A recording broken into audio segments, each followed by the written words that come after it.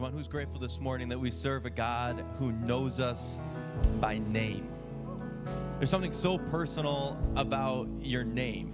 There's something so personal. They even say, like, if you're like doing sales, like name repetition makes people feel like you know them, even if you just met them. And this idea that there's the creator of the universe who knows you by name, like that should bring deep comfort.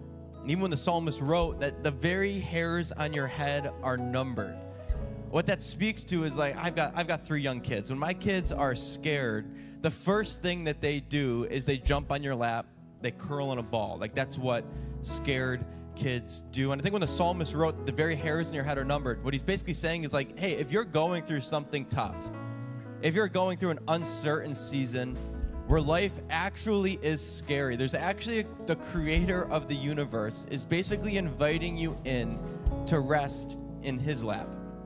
He's looking down on the hairs of your head. He's so close to your reality right now that he's actually knows the very hairs on your head.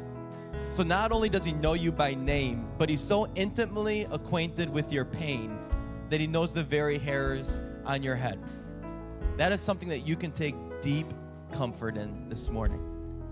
So Jesus, wherever people find themselves this morning, God, I pray that you would remind them that they know that you know them by name. Jesus, that you are well acquainted with their pain. I'm so grateful that the gospel writer wrote that you wept, because Jesus, we need to be reminded that you are acquainted with pain. That Jesus, you are acquainted with uncertain times and uncertain seasons. God, we are so grateful that you have called us, that you have drawn us close. We are so grateful that you know us by name, that the creator of the universe has invaded time and space and has taken out the time to understand me and my pain. God, we are so grateful. Let's sing it together.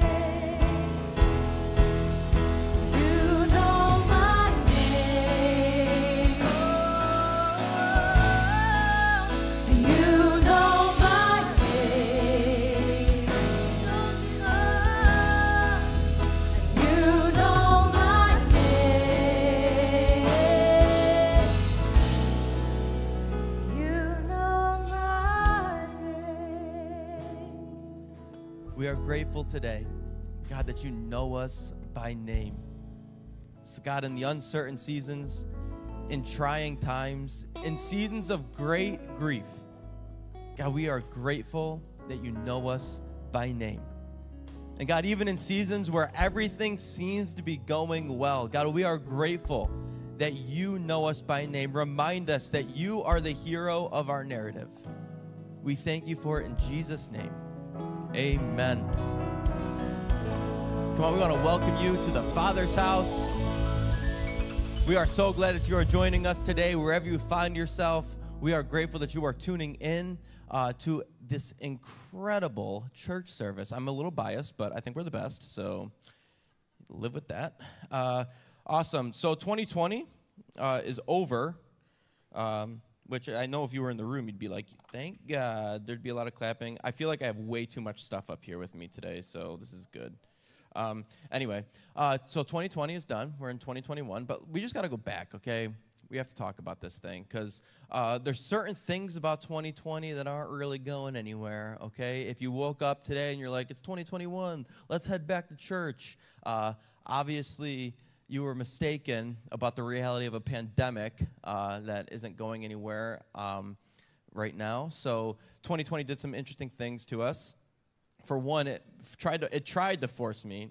Didn't happen because I don't give in. But it tried to force me to be an outdoorsy person because we weren't allowed to have people in our house. So they were like, here's what you can do. You can actually go to a park and you can go hiking, because COVID doesn't live on the trails. Apparently, nothing should live on the trails, to be honest with you, except plants. But COVID doesn't live there, so let's go hiking. And so my family dragged me. Now I have 3 young kids. Now at the time, we only had 2. We have a 3-month-old.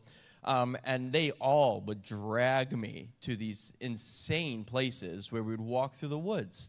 I don't understand that. Because in my opinion, like I took geography in like 9th, 10th grade. So I know Lois and Clark, they did that whole thing so that we don't have to, okay? I appreciate the people who've gone before me.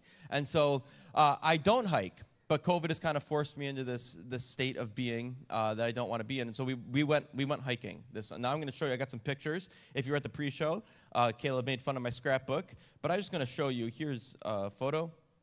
Look at that. It should be on the screen. I think I'm going to look back. I know I'm breaking the rules. Oh, look at that. I don't know if you can see their shoes, but Esther's in boots, Wesley's in rain boots. And what a beautiful, that's just a beautiful picture, isn't it? It could be anywhere. It's actually at the Bluffs in Oswego. We drove an hour and a half for that photo.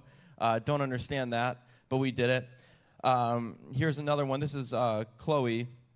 This is my daughter. She's 3. She's holding a rock because she wants to remember this. So we're actually at a lake. You'll notice she's in a snowsuit. We're at a lake. Those two things don't go together. But again, we're hiking, so that's what you do. You go to the lake in your snowsuit when you're hiking. None of this makes sense. Now, I did get a photo of me.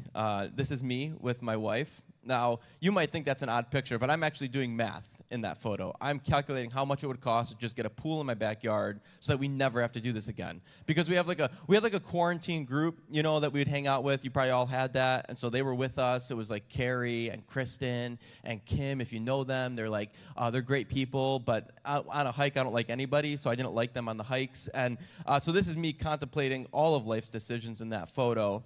And then what you don't see in these photos is what we saw when we got there. Because again, we drove an hour and a half to this wretched place. And I don't want to go. I don't want to be, I want to spend time with my family, of course, but not there. I'd rather sit in the backyard. And so we get there. And of course, everybody's got to go to the bathroom when you arrive because there's no bathrooms on a hike. And so everybody's got to go. And then out of the path that we're about to go down, there are people walking out, I'm not kidding you, covered in mud.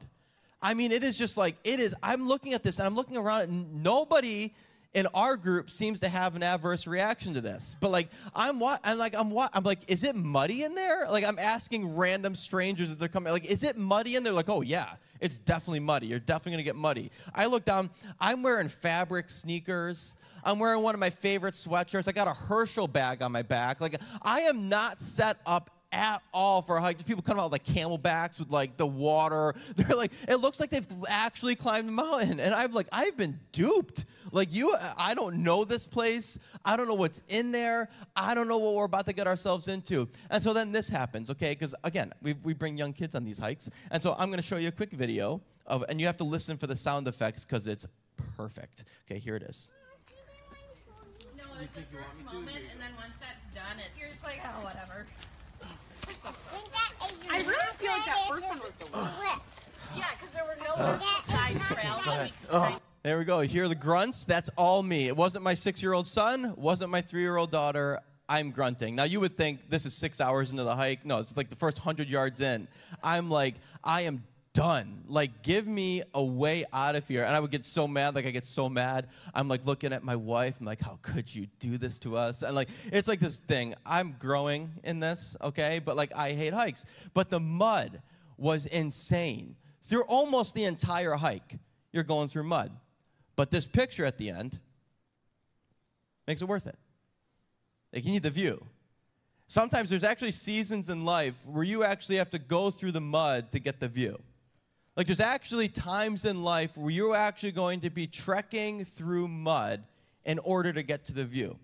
In fact, there's basically only one thing that is guaranteed in this life, and this isn't going to be happy. The only thing guaranteed in this life are problems. The only thing that you can bet your life on is that in this life there will be trouble. You can sell the farm on that reality, that obstacles are 100% guaranteed. But every morning you wake up, your soul is searching for something. Every morning that you get up, your soul is actually longing and building towards something. See, every day your feet hit the floor, you are going somewhere.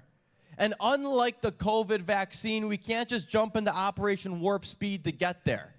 You actually have to go through the mud in order to get the view. Now, the issue that you and I have as humans is we love to make our home in the mud. We love to. We love to hit mud, and once we hit mud, it's like, I can't go any further. I don't know how this happened to me. I don't know how I ended up here. I don't know why this is my lot in life. Just waiting for the next thing, wondering, can't 2020 just be over so I can get out of this mud? And then the calendar flips and you realize, oh, this is just like a construct of society called the calendar to help us keep track of time. It actually has no bearing on our circumstances. And so now you're still stuck in the mud. And now you're wondering, is God even there? We're stuck in the mud. And it's in times like that, I think you actually have to remember that there's a weight to the wait, but you have to remember that God is still working. Like there's actually a weight to the wait. Like the weight that you're carrying and the weight that you have is actually there. It's a reality. There's times where it doesn't seem like God is there. There's times where life isn't adding up. There are seasons in life where it truly feels like you are traversing through mud. That's reality. But you have to remember that all the while, God is still working. There is something happening beneath the surface that God is still doing, but you cannot forget to remember. You have to remember. Now, in light of obsessing with endings, I love endings. That's why New Year's Eve celebrations are always so fun. This year was a little different. It was just my wife and I in my house, and it was like, here we go. It's a party. And so, like, this year's different, okay? I get it, okay? We wish it could have been differently. Some people ignore rules and just do whatever they want. I get it, okay? I understand. But this year was slightly different. But in general, we love endings. In fact, ABC, if you watch the ball drop, kind of weird to do it this year. No one's there except Fly Guys. That was odd. But like, we are obsessed with endings. So in light of obsessing with endings, because endings make everything better. You can write the best story imaginable. If your ending is terrible, no one wants to watch this thing again. Okay, you can do the best job building character plots and storylines, but if you don't land the ending, I'm not wasting my time with this again. So in light of that, I'm going to give you the ending of the story we're going to go through today. The ending of the story is that the Israelites, they make it across the Jordan. Okay? The Israelites do it. It's a big moment. They cross the Jordan. Everybody gets over. There's like 3 million of them. Okay? There's like 3 million Israelites. They all get across the Jordan. It's absolutely, it's amazing. It's an amazing thing. All they get across. That's the end. It's the big thing. And some of us, we read our Bible like that. It's like you just, oh yeah, they crossed the Jordan. Awesome. Moving on to chapter 5. But I just want to read you a couple verses out of chapter 4. We're going to start from the end of the story. We're actually going to work backwards in the Bible, which is an odd thing to do, but just bear with me because it all makes sense at the end. So here's what it says in Joshua chapter 4, verse 4. It says this. So Joshua, he called together the 12 men he had appointed from the Israelites, one from each tribe. There were 12 tribes in Israel. And he said to them, "Go over before the ark of the Lord your God into the middle of the Jordan. Each of you is to take up a stone on his shoulder, heavy rocks, according to the number of tribes of the Israelites." Again, so if you're doing the math, that's 12 stones. "To serve as a sign among you. In the future, when your children ask you, 'What do these stones mean?' tell them that the flow of the Jordan was cut off before the ark of the covenant of the Lord. When across the Jordan, the waters of the Jordan were cut off. These stones are to be a memorial to the people of Israel forever." Want to know what's amazing? They don't memorialize the destination. You know what's interesting? They didn't get to Canaan and celebrate the fact that they got into the land that they've literally been waiting decades for. They didn't build a memorial to Canaan. He said, "I want you to go back into the middle of the Jordan, and I want you to build a memorial about what we just went through." See, they're more concerned with the process than the promise. Way more concerned with what got you there than actually even getting there. Isn't that so interesting? More concerned with the process, not the promise. But they had to do something to remember it by. They had to do something because our memories are far too fickle for our own version of history. They had to do something that screamed about the process. And now what's interesting for my family and I, for about 6 years, my wife every year has done this photo book for my mother-in-law. Now, For some of you, you just throw some photos in a book, you package it up, you send it off, and we're good. No, not in my house. Around December 15th every year, the energy in the home changes. You know Christmas is coming, that's stressful enough, but the photo book has to get done, okay? And we will wait till the last minute, and we will stress about it. And she's basically, my wife asked her if you know her, she's basically got spreadsheets of the photos that are going to go into this book, and the painstaking detail. And then she has the audacity to ask me what I think, and which is totally bizarre. It's like step one to a fight. Ask your husband his opinion on something you've been working on weeks for in 5 minutes. It's like unbelievable. But so she'll ask me, what do you think? I'm like, looks great. What do you want? And so I make fun of it because I take nothing seriously. It's a problem I have. But like every year, it is a stressful time in the house putting this book together. But Esther takes pictures basically every day on her phone. Every year. Every day we take photos, which I love, okay? And so she takes photos, and then we get the photo book, and there's always the moment when my mother-in-law opens the photo book where it's no longer just about the pictures, right? It's always about the context around the pictures. So it's always this moment where we're actually going back through and talking about the year every single year. The big moments, sometimes the sad moments around the big moments. Everything is memorialized in the photos. See, I can't even remember where I put my keys in the morning, and you want me to be able to recall all the big moments of my life without documenting them, without creating visual cues around what happened in my year, how God actually came through. You see, you need the visual cues, and we're not alone in this. The people of Israel, they didn't have the benefits of an iPhone. They needed the rocks to give them a visual cue. Now, could you imagine if someone came to you today and said, how was your New Year's Eve? How was your year? Like, that question alone would probably start to cause you to twitch a little bit because you're like, how do you even answer what that was like? But if someone sat down and said, tell me about January.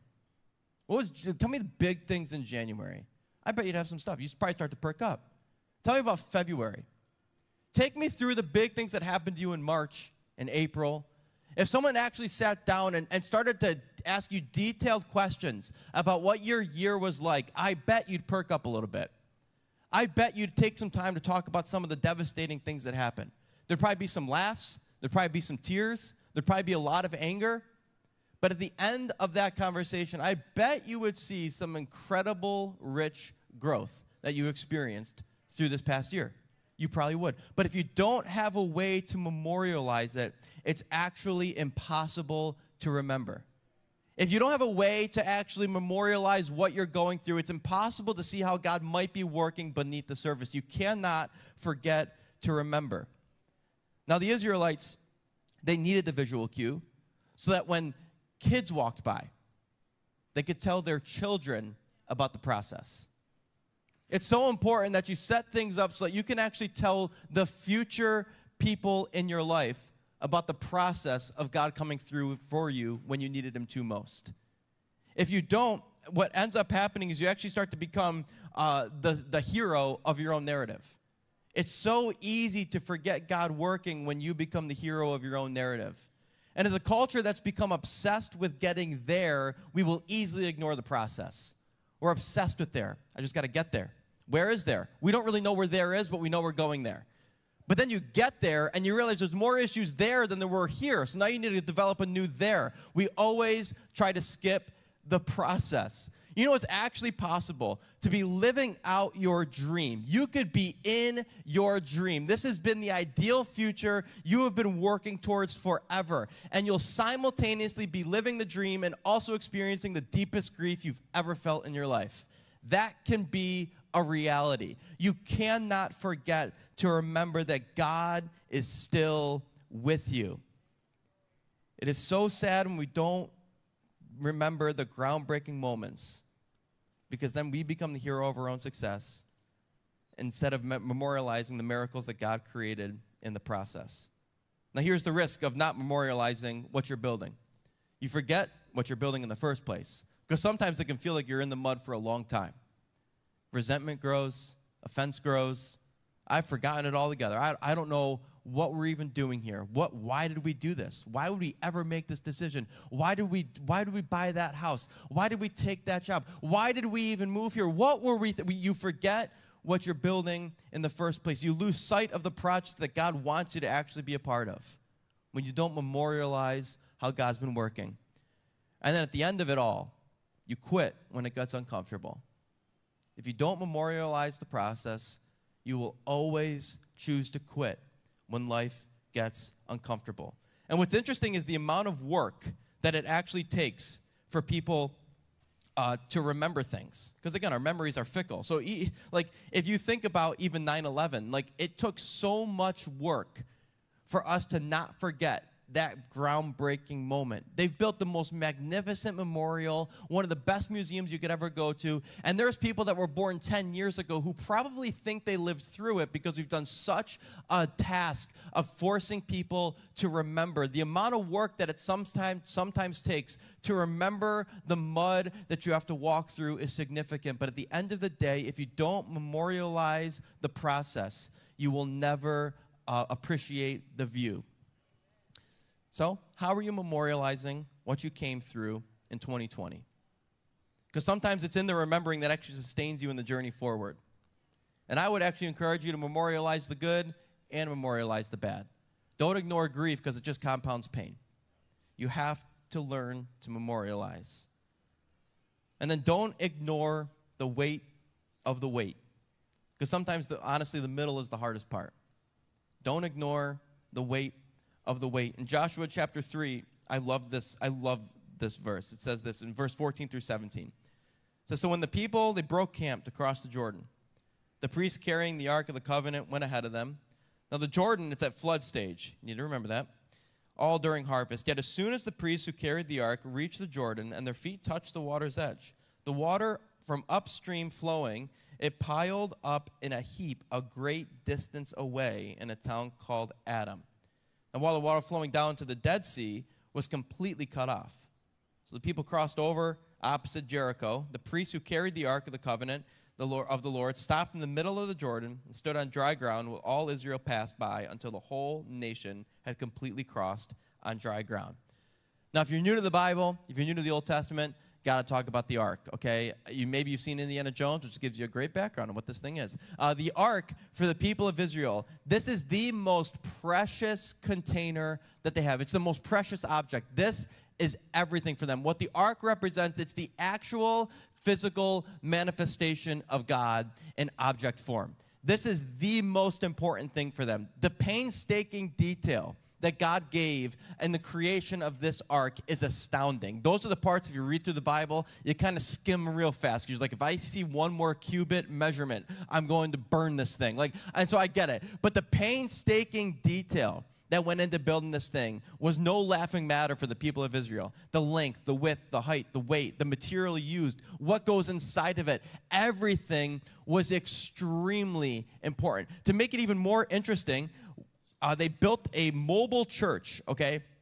And once a year, a high priest would go into the Holy of Holies, sit at the ark, and meet with God. One person, once a year, would hear from God, come out and speak on behalf of God to the people. This ark represented everything for them.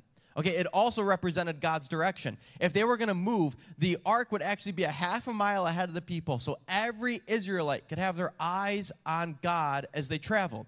And so all their traveling would always be dictated by the direction the ark was going with the 4 Levitical priests that were holding it. Now, the ark weighed about 180 to 200 pounds. So 4 guys holding it, it's not like light, but it's not crazy heavy either. But this is the object that those 4 priests are holding when they get to the Jordan. Okay? And so this is the most important thing that they've ever held. Now, you also have to have a context of who Joshua is in this story. Joshua opens, it's one of the best openings in all the Bible. Literally says, Moses, my servant, is dead. You're in charge now, Josh. Have fun. Okay? And so there are decades of history between Moses and the people of Israel. Decades. The amount of trust that had to be built up is insane. So when these priests, they get to another body of water, everybody knows the story of the Red Sea. Everyone knows. They just got out of slavery in Egypt. They get to a sea, and now there's guys chasing them, and there's a sea. They've got kids. They got a lot. They can't swim. What are they going to do? Moses is standing at the Red Sea with his leaders, and he's like, all right, guys, this is what God told me to do. I'm going to lift my arms up.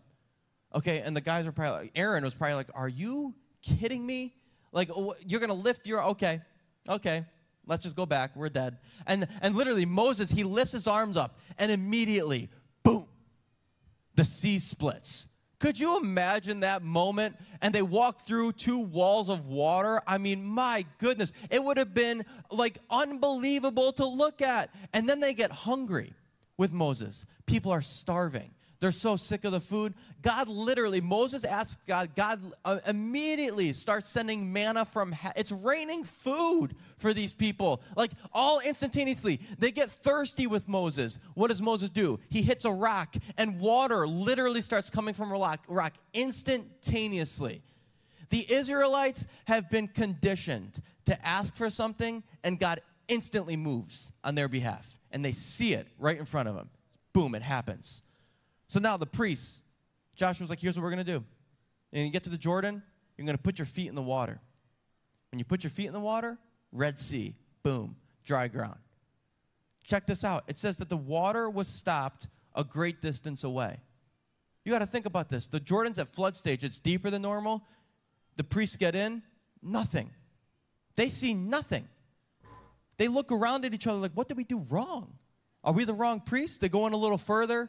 Nothing. They go in a little further. Nothing. They're holding the weight of 3 million people behind them. They're holding the weight of the manifest presence of God on them. The future of their people are on their shoulders. They're standing in water wondering when this thing is going to happen. The awkwardness of the weight must have been so grueling for everyone involved. Nothing's happening. The water was stopped a great distance off. Now, you have to think about this. Let's just say, they say that the city that the water was stopped up in was about 15 to 20 miles away, okay? 15 to 20 miles, water stops. If you're in that city, crazy experience. What is going down? Now, the average river, let's just say it flows at about 7 miles per hour, right? I mean, it's a flood stage. We'll put it at the high end. Let's say it's 7 miles per hour. That means that they're standing in the water waiting for about 2 hours before the water fully recedes. Talk about an awkward wait. The people who are accustomed to instantaneous things happening, the people who are accustomed to walls of water just splitting, now they're standing in water, awkward as ever, wondering, when is this thing going to go down? Now, could you imagine Joshua?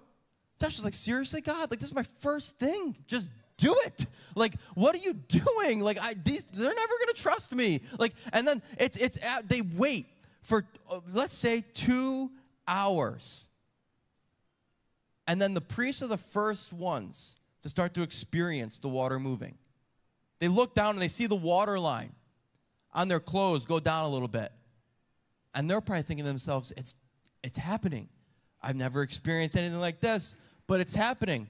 The wait is worth the wait.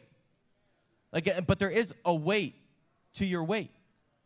The amount of waiting they had to do for people to actually, and then the water fully recedes. And it's so interesting that every individual, it says, had to walk by the ark. Think about that. There's millions of people all walking by these 4 guys after that experience on dry ground. Now, the older people in the community, they probably at least heard about the Red Sea, right? They were well accustomed to great moves of God. They tasted the manna from heaven. They all understood instant gratification. The appreciation the older people must have felt walking by these priests. Like, thank you for continuing to say yes. Thank you for staying strong. Thank you for not giving up. Thank you for holding on. Thank you for carrying the weight for the entire community. Now, the kids in the community, they're probably just happy to be moving again. No realization that what they just experienced is going to benefit them for generations to come. The fact that these 4 guys stayed in the water while this whole awkward experience passed, those 4 guys saying yes saved every kid's future in that community. The weight of the wait, you cannot forget about it. There is a weight to your wait, and the middle is generally the hardest part. So what is the weight of your weight? What lies to benefit from you saying yes to staying strong? Who is standing in the wake of your waiting? Who's standing in the wake? You know what's so interesting? That the only ones in this story who probably got a little bit muddy were the priests. They had to walk into water. They're the only ones who felt the water. Everybody else, they walked out on dry ground. The only ones that went through muddy were the priests. Now I'm wondering, in what areas of your life have you come through muddy? In what areas of your life is God saying, I desperately need you to come through this muddy? I know you don't want to. I know you want to make your home in this pain, but you have to come through muddy. Makes me think, like, what's at stake for your marriage staying together? What's at stake for you pushing through and actually finishing college? You might say, I'm the only one in my family who's ever gone. What's at stake for you pushing through and finishing college? What's at stake for you pushing through the broken heart? What's at stake? What's at stake for you to continue to say yes to therapy so you can actually beat depression? What is at stake? Because you have to come through muddy. The only thing guaranteed in this life is that at times you are going to traverse through mud. But can we be a community that can look back and say, yeah, we came through muddy, but we did it so that people behind us can walk through on dry ground? What's at stake for your marriage succeeding? What's at stake for your addiction not grappling you for the rest of your life? What is at stake? Because you can actually come through muddy. You can come through muddy. Now, what's interesting is that as a church, before I lose my place, which I definitely did, as a church, we actually came through 2020 muddy. And mud's not even a bad thing. Mud is a badge of honor.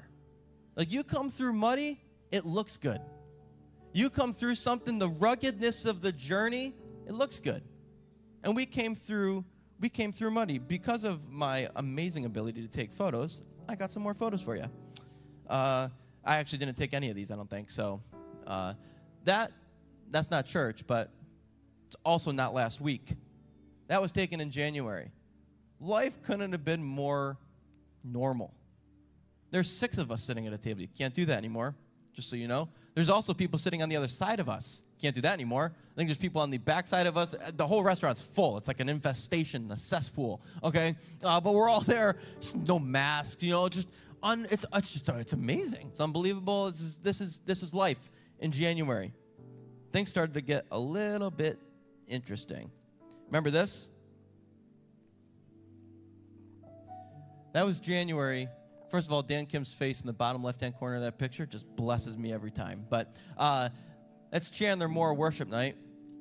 That honestly, if knowing what we know now, if someone would have told us what we were going to experience in March, that was already probably the best worship night I've ever been to in my life. Like, that's one of those ones, like, you cry like a baby type worship nights. Like, if we would have known, I wonder how much even more we would have cherished that night. Like, how much more would we have just Chandler, if you could just do that, like, one more time. If you could just sing that song one more time. If we could just go through that moment one more time. No one would have picked Easter like this.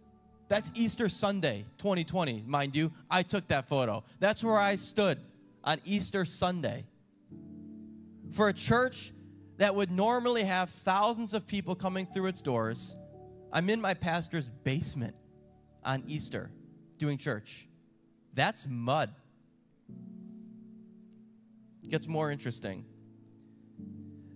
This year was, in my lifetime, one of the most racial, tumultuous years I've ever experienced. This Sunday was monumental for me. Nicole Doyley's sermon about all the events surrounding this summer, I will never forget them. And this photo truly speaks 1,000 words. We'll never forget that. This was also the year we did a backpack giveaway during a pandemic. wasn't normal, shouldn't have happened that way, but we came through muddy. We still did it. We wanted to reopen. So only the Father's house does this type of stuff. We want to reopen. We want to create space so that everybody can experience church. We buy a screen to put outside, not just like a TV screen. That's boring. No, we bought an LED. Look at that thing. It's insane. Then first night we put it up, neighbors from across the street are like walking over onto our property. Like, what are they doing here? Like, we're coming through the mud. This was the first Wednesday. This is one of the best sermons I've ever heard in my life, mind you. This sermon, if you haven't heard it, you need to go subscribe to our YouTube channel. Just a quick plug. You need to do it. We came through muddy. It wasn't just that. The kids team, they came through muddy this year. Creating church that everybody wants to attend in a way that everybody can attend. As a church, we came through muddy. Now, what's not pictured is the lives that were lost this year. What's not pictured is one of the most politically tumultuous years, again, that any of us have ever experienced. It's not pictured here. What's not pictured is the grief that you are experiencing even right now. The stuff that doesn't make sense. It's hard to get pictures of that stuff, and no one wants to take pictures of that stuff, but it's a reality. And maybe God is saying to you today, you can come through muddy. What is at stake for you coming through muddy? And here's what's amazing. At the beginning of this story, I love this. In Joshua chapter 3, verse 1, it says, early in the morning, Joshua and all the Israelites, they set out from Shittim and went to the Jordan, where they camped before crossing over. The Israelites, they set out from Shittim. Now, do you feel stuck today? Do you feel like you've been navigating through the mud for years? Your marriage is stuck, you've given up. Your family's stuck, you've given up. You know, if the Israelites never left Shittim, they would have never gotten to the Jordan. Sometimes you have to leave your Shittim in order to cross the Jordan. Do you feel stuck today? You need to make a decision to leave your Shittim and cross the Jordan. Do you feel stuck in the mud today? God is saying, I'm calling you to cross the Jordan. I want you to memorialize this moment, because we'll never experience something like this again, but you can come through muddy. And you have to be comfortable traversing mud. You have to be comfortable navigating grief. You have to be comfortable navigating the things that don't make sense, because God has a view for you, but the only way you're going to appreciate the view is if you get through the mud. So church, my prayer is that we are a dirty community.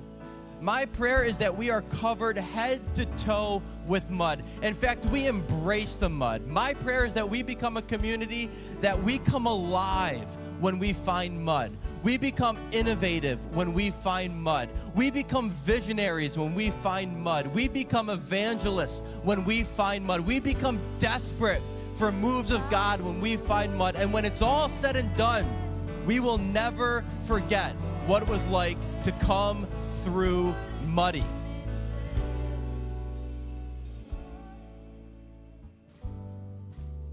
So 2021, I can guarantee you it's not going to be normal. I can guarantee you it's going to have its issues. It's January 3rd right now, but in light of eternity, it doesn't even matter. We're here and we're in it. I think today you need to make a decision that you're going to leave Shittim, you're going to traverse mud, and you're going to find the promise of God for your soul. So maybe you're here today and you know you are stuck. You know you're in it. Every day you wake up and you are defeated before you even begin the day. Jesus needs to rescue your soul. You've lost hope. You've lost all semblance of direction. You desperately need Jesus to save your soul. This morning, today, that can happen. For others of you, you have found yourself in not only just forced isolation because of the pandemic. That's become a really good excuse for the isolation you're feeling. But you know that your soul is isolated. God wants to help you find genuine and real community. The Levites, they didn't go into the Jordan alone. There was 4 of them. They had a community. You cannot do mud alone. You need community.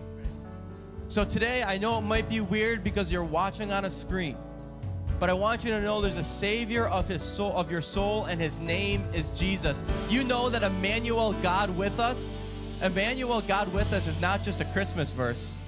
Guys, those symbols are so loud I can't even hear myself think. Thanks. But you know Emmanuel, God with us is not just a Christmas verse. It's not. That is the gospel reality right now. Yeah. Emmanuel, God with us. He is with you in your pain. Doesn't have to be December 25th for him to be Emmanuel, God with us. He's with you in your broken marriage. He's Emmanuel, God with us. He's with you in your addiction. He's Emmanuel, God with us. He's with your wayward son who just doesn't seem to come back. It's Emmanuel, God. He's with your wayward daughter who doesn't seem to want to come. It's Emmanuel, God with us. So right where you're at, you know you need a Savior, and his name is Jesus. You know you have to admit that you've been stuck in mud for years. You need a Savior. I've said the prayer before. It doesn't matter. You desperately need a Savior.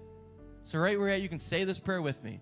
Jesus, I need you to come to my mud. I need you to help me. Jesus, I need you to save my wayward and lost soul. Jesus, you remind me of what I'm moving for. Jesus, you remind me of what I'm traversing the mud for. Jesus, forgive me for making my home in mud. Jesus, forgive me for getting stuck in my own mind. Jesus, today and right now, help me to come through muddy. You become Emmanuel, God with me in this moment. In Jesus' name, amen. Now, if you said that prayer, we need to be able to connect with you because I understand what it's like. You say that prayer. I've said it so many times growing up. You say the prayer and it's like, okay, just go about my day. No, you need to connect with somebody. You desperately, this isn't even just a sales pitch. This isn't just a program that we have. If you do not have community, I can promise you this one thing. There's one thing I know will happen if you do not have good, godly community. You will 100% of the time make your home in mud. It'll always happen. You'll be dirty for nothing. Do you realize even the prodigal son, he was in a sheep's pen, muddy as anything. And he came to his senses and he came home muddy. And his father hugged him. You desperately need community. You need people around you who are going to support you. People around you who, when you're ready to give up and walk out of the Jordan, they're going to be like, what are you thinking? Look at all the people behind you. Keep going. Like, you need people around you. So I cannot stress enough. Join a freaking group. Okay, people? Do it. Find a community of people who are going to go through mud with you. And I promise you, your life will be better for it. So Jesus, we thank you that you are with us. We thank you that you are with us in our pain. And in this moment, I pray that our church would never be the same. God, I thank you that we are a community that always says yes to getting muddy. God, I thank you that we will continue to be innovative, that marriages will continue to be restored, addictions will continue to be broken, depression will continue to cease because we are a community that says yes to the mud. Help us not to forget you moving in our midst. Help us not to ignore the weight of the weight. Remind us of who we are moving for. In Jesus' name, amen.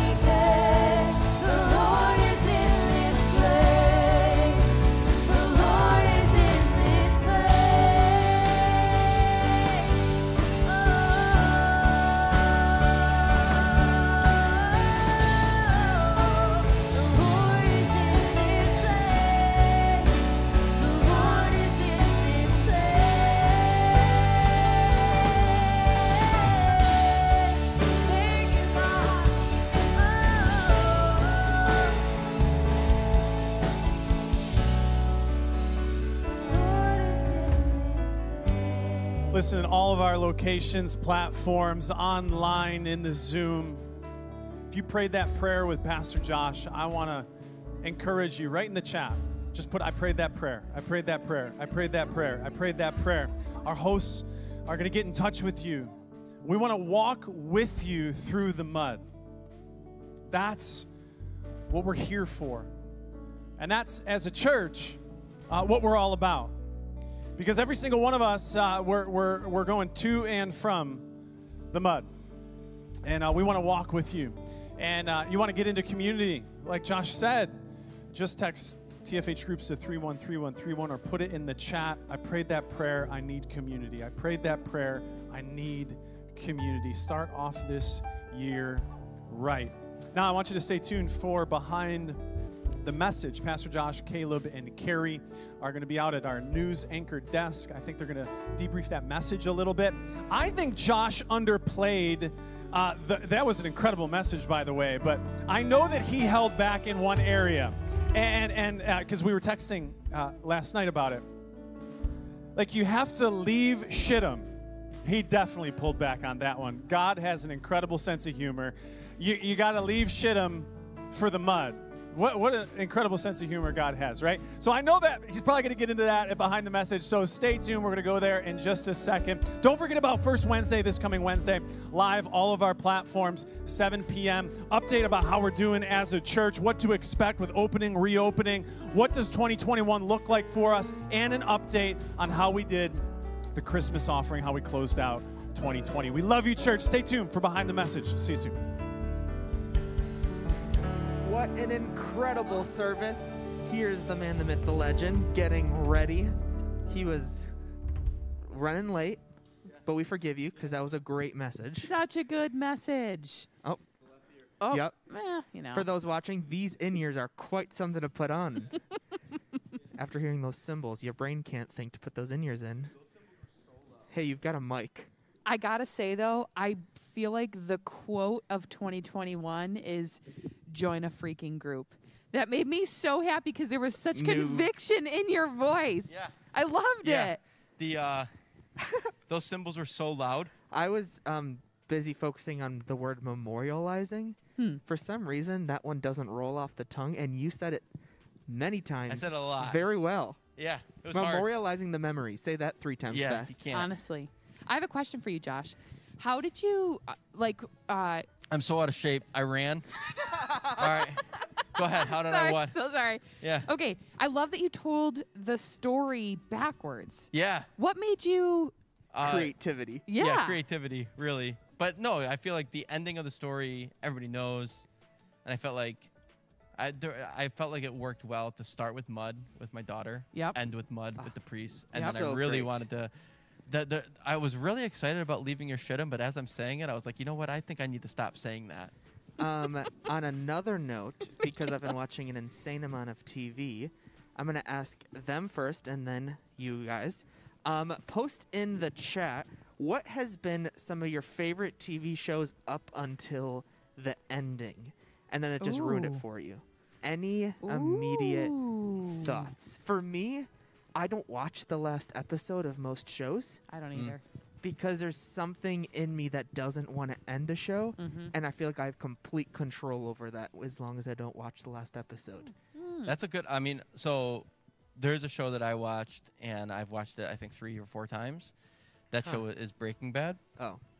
I am obsessed with that show. I think it starts well. I think it ends perfect. You literally did not answer my question. What'd you say? At all. What'd He you asked you ask? the opposite. So what's a show What's that... a great show you loved up until the ending? Oh, I'm well... trying to tie it into your great message. Yeah, well, there is one of those. Yeah, there is. There is one of those shows. There's lots of them. Yeah. I know. The one that comes to mind for me is Game of Thrones. Yes, the fans were enraged. I actually just got sent a text message that as a result of how that show ended, which I don't even recommend, by the way, because it ended so horribly, they lost half of their adult viewers, HBO. What is it even? Oh, like subscribers? Yeah. That's Just incredible. read yeah, because it ended so bad. Anyway, so that was one of the shows. The Office, I think, kind of Yeah. went... Yeah, another. Yeah. Parks and Rec held me to the end. Ooh, I love that show. In the chat, post what Post your is shows. that That show started well, ended horrible. Some people say Sopranos. Never seen it though. I haven't watched a single episode. Adri watches that show and loves that show. Huh. Now, Josh, as you have been doing so much for online in this season, and this pre-show's kind of been your baby as well as the behind the message, I think it's only appropriate that I acknowledge we still have Christmas trees behind us. Yeah. They exist. It's cold. They're Yeah. evergreen. It's still on theme. Yeah. Except next week I can't do it. No, we can't. What's your thoughts? What are you thinking? Oh, Oh, wow. What I can the got people look forward to? something new. Something new. Yeah, something new is gonna be awesome. We're gonna bring in 2021 properly on January 10th. So The only way. I have no yeah. thoughts. This is Me you. neither. Yeah, I don't have any thoughts yet, but they're ruminating. Okay, Wow. now coming back to your message, I know Luke mentioned it and we talked about it in the welcome, but Carrie, with such a great push for groups that Josh did, can you just explain the easiest way to sign up for groups? Yeah, For those for who are sure. interested. Yeah, so if you're still watching in the chat, you can literally just put it in the chat, I want to join a group, or you can text TFH groups, that's all one word, no space, to 313131, and it will most likely be me. I'll be texting you back, asking you some questions, help you fill out a form, just so we can help match what you're looking for with availability. Oh, what's happening here? Oh, your thingy. Anyways, and it'll be They great. can see you, What do you mean? like everybody. Okay, yeah. No, I know. We're I can live. See, I know. Okay. I know. But I thought people would be wondering, what is this? Anyways, moving on. Yeah. So that's how it works. And honestly, there's so many different types of groups. A lot of groups are meeting via Zoom right now because the world is Zooming. But it's really nice because you get to meet people from all over the country, which is pretty sweet. It's pretty sweet. Yeah. It's really exciting. Something I'm also excited for is First Wednesday. That's coming up Yes. this Wednesday. In the pre-show we mentioned, this is the first Wednesday of the year, and it's the first Wednesday of the month. It's going to be an incredible night. Our teams have been working on it for a while now, but we're excited as we look forward to just beginning to kind of pave forward what 2021 is going to be like. I think Josh's message was a really great precursor to the season that we're headed into as a church and as a family. And we're also going to spend some time celebrating and seeing where we're at with Christmas offering. As we know, Christmas offering is to fund the God dream that we have for 2021, as well as ongoing support for our Life Center that's been doing an incredible job in this season. Another thing that's really exciting that we have every week, Carrie, do you want to let them know a little bit about prayer? Oh, yeah. So prayer, literally every single Saturday, 8 a.m., ever since I've been coming here for, I don't know, like 12 years. 12 years. I think It's so. amazing. I'm not sure. How long I have you think it's been 12 here, years. Josh? Almost 6. Oh. Yeah.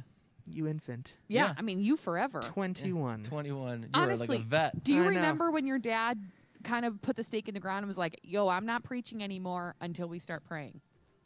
No. I've heard it.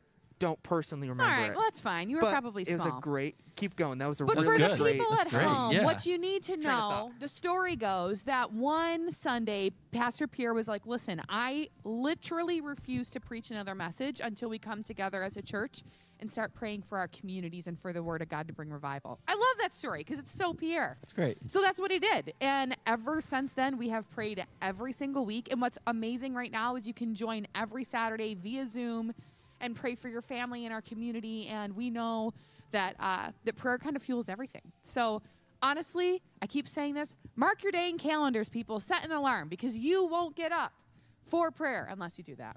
Josh, do you put stuff in your calendar? Are you a calendar setter? Oh, he's You know, probably the king of calendars. Really? I ebb and flow Is that between facetious? like. 'Cause I Was it can't facetious? imagine that. no, What? not at all. I Depends just on the season. Sometimes one who keeps a great calendar is my wife. Yeah. If you've Well, learned yeah. anything today, it's who's that I right have over zero there? control over my life, and Esther is very good at keeping me all together.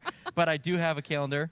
Yeah, I don't do the best at it. The only time things get added to my calendar is when I schedule an appointment online and it immediately says, do you want to add this to your are calendar? you serious? Yes, Carrie, it's a calendar. I don't use it for anything other than I live and what day is die Easter by my this year? calendar. Do you use reminders? No. Oh It's all in my brain. gosh. That's why why People my at brain is a home. chaotic place. Somebody help these Anyways, two. with a few seconds left, you weren't here during pre-show. I feel like I'm asking Carrie all the questions. But can you just tell us a little bit what it's like to celebrate New Year's multiple times for every time zone? Let me tell the you, people at Northeast? home, I'm a morning person. I'm not a nighttime person. And at New Year's Eve, my roommate Kristen was like, well, it's New Year's, but it hasn't been New Year's in Pacific or Mountain Time or the Rockies. So we stayed up until 3 in the morning, and I paid for it because I am old. That's incredible. But now we get to celebrate the new year for the next 362 days. I think I did the math right. I think so. Hey, church family, we love you. What an incredible first Sunday of the year. We'll see you at First Wednesday, Saturday morning prayer, and excited for the new season that's ahead of us. Pastor Pierre will be preaching next week. So we'll see you. We love you. Have a great day, church.